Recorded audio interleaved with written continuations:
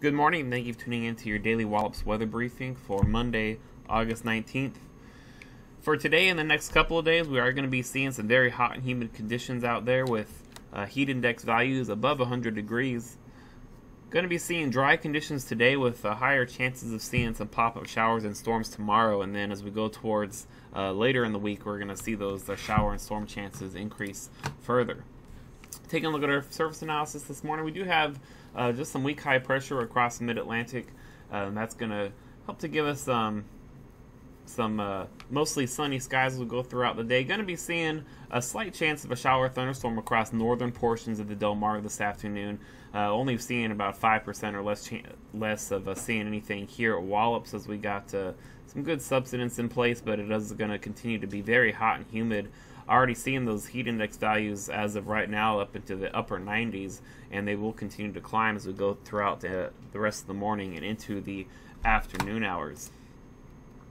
Taking a brief look at our upper level winds, seeing those winds south-southwesterly at the surface, then just above surface they are westerly around 10 to 15 knots, and then running about westerly to west-northwesterly across the remainder of the column with a fairly light flow, only running around 5 to 10 knots at the 12,000 feet, and then 15 to 20 knots between 16 and 25,000 feet.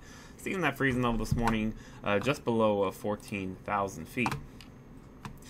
Taking a look at our forecast here today, going to be seeing that high around 92 degrees. We are seeing those winds a little bit more southerly versus southwesterly as the models are indicating, so that'll help to keep knock a degree or two off of our high temperatures than we were seeing earlier this morning. So expecting a high of 92 degrees, but still going to be seeing those heat index values rise above 100 this afternoon.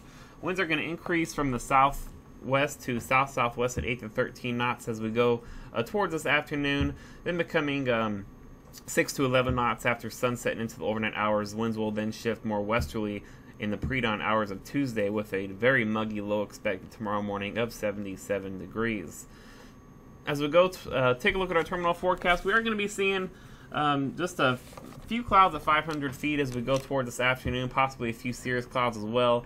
Continuing to see mostly sunny skies throughout the day and into this evening. Just a few at 6,000 and a few at 25,000 as we go into sunset this evening, and that's going to basically remain the same in the overnight hours and into early morning Tuesday, just seeing maybe a slight increase in our upper level cirrus. Seeing tides just slightly above normal along the Del Mar Atlantic coast this morning. Taking a look at our satellite, you can see we have those mostly clear skies across the region this morning. There's a little bit of cloudiness around 500 feet there off closer to our nation's capital. That's kind of dissipating as it moves closer to our area. We do have this weak low well to the east of the region, and that is also what's helping to give us a little bit more subsidence across the Del Mar, helping to give us these mostly sunny skies and these very hot conditions that we are expected to continue to see today, along with those humid conditions as well. So keep in mind of that heat index value as we go towards the late morning hours and into the afternoon today. That heat index value, like I mentioned, is going to also remain pretty dangerous as we go throughout the next couple of days as well. Taking a brief look into the next few days here.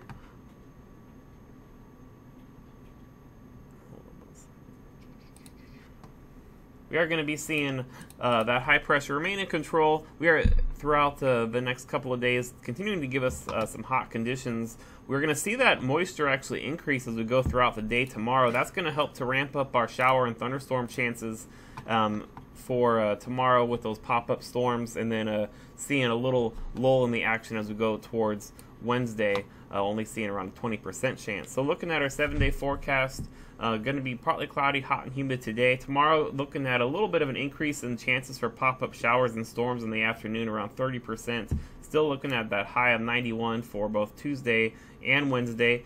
Wednesday looks like a little bit less chance of seeing any pop-up showers or storms, only around a 20% chance. We'll also be seeing a slight chance continuing into Tuesday night as well.